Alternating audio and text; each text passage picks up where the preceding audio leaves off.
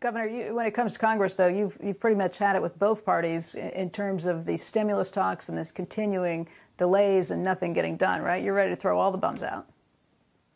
Fire them all. I mean, I really mean that sincerely. No one in the Senate or Congress can say that they've shown leadership on the COVID crisis. What have they done since March? Like literally nothing. They made a lot of promises, but they've literally done nothing. No leadership, no innovation, no challenging the system, right? They've kind of thrown their hands up and walked away from the whole thing. They said they were going to do some stimulus. They walked away.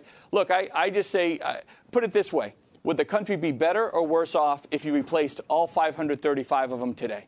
I think the odds say would probably be a little bit better, right? Because you get the political nonsense out of the picture. You get all of that things that have just clogged the system up so badly. It's like you got a pipe that is so clogged, all the Drano in the world ain't going to clean it. You got to cut the pipe out and start again.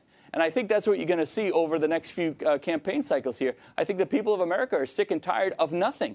You've got to manage. You've got to move the ball forward. You have to show leadership in some way. They've done virtually nothing. So I think we're going to get a stimulus package after the election, probably in early 21. I think if the Democrats are in there, it's going to be an astronomical amount of money. We'll see what happens. But at the end of the day, flexibility to the states, flexibility to the states.